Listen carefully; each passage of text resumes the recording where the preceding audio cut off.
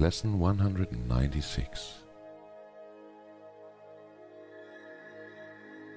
It can be but myself I crucify.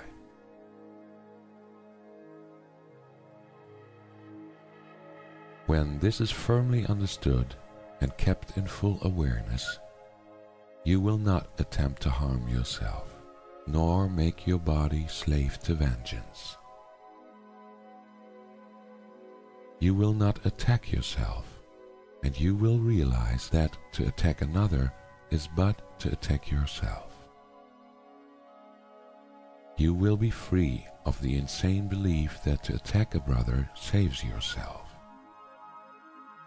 And you will understand his safety is your own, and in his healing you are healed.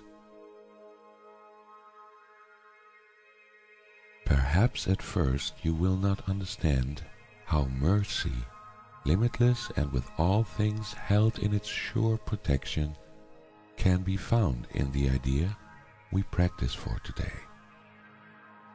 It may in fact appear to be a sign that punishment can never be escaped because the ego, under what it sees as threat, is quick to cite the truth to save its lies. Yet must it fail to understand the truth it uses thus.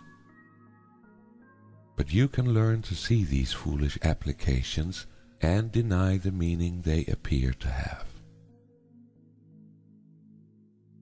Thus do you also teach your mind that you are not an ego. For the ways in which the ego would distort the truth will not deceive you longer. You will not believe you are a body to be crucified, and you will see within today's idea the light of resurrection, looking past all thoughts of crucifixion and of death to thoughts of liberation and of life. Today's idea is one step we take in leading us from bondage to the state of perfect freedom.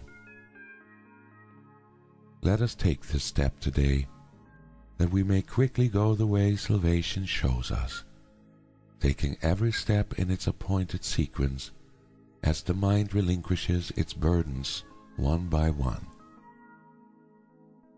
It is not time we need for this. It is but willingness. And what would seem to need 1,000 years can easily be done in just one instant by the grace of God.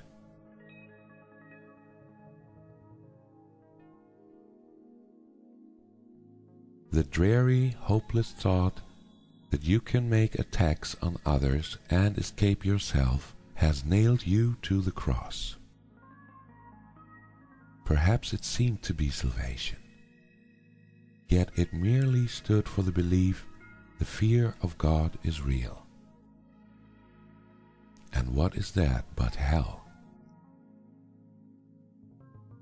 Who could believe his father is his deadly enemy, separate from him and waiting to destroy his life and blot him from the universe, without the fear of hell upon his heart? Such is the form of madness you believe if you accept the fearful thought you can attack another and be free yourself. Until this form is changed, there is no hope.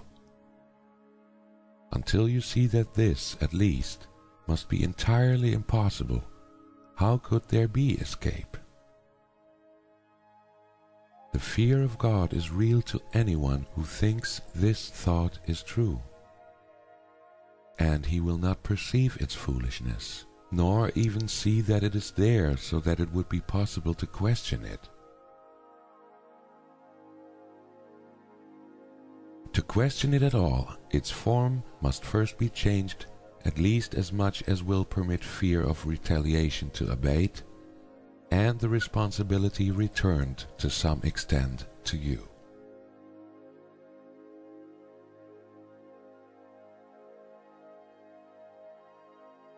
From there you can at least consider if you want to go along this painful path.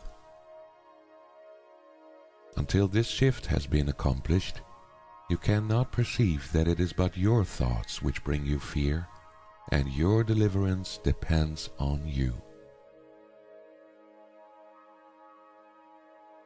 Our next steps will be easy if you take this one today. From there we go ahead quite rapidly. For once you understand it is impossible that you be hurt except by your own thoughts, the fear of God must disappear. You do not now believe that fear is caused without. And God, whom you had thought to banish, can be welcomed back within the holy mind he never left.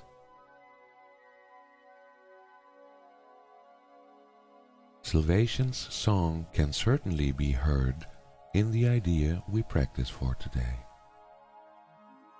If it can but be you crucify, you did not hurt the world and need not fear its vengeance and pursuit.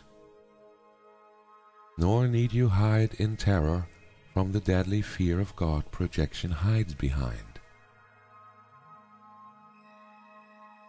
The thing you dread the most is your salvation. You are strong, and it is strength you want. And you are free and glad of freedom.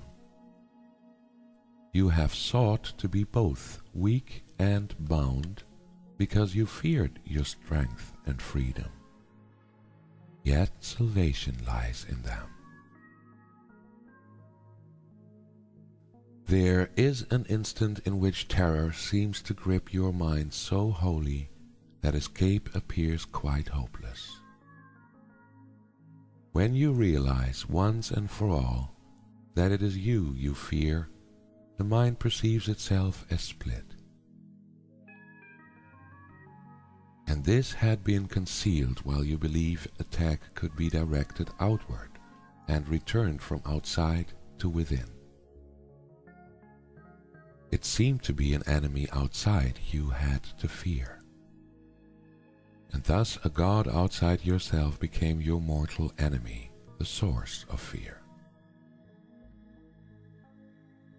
Now, for an instant, is a murderer perceived within you, eager for your death, intent on plotting punishment for you, until the time when it can kill at last.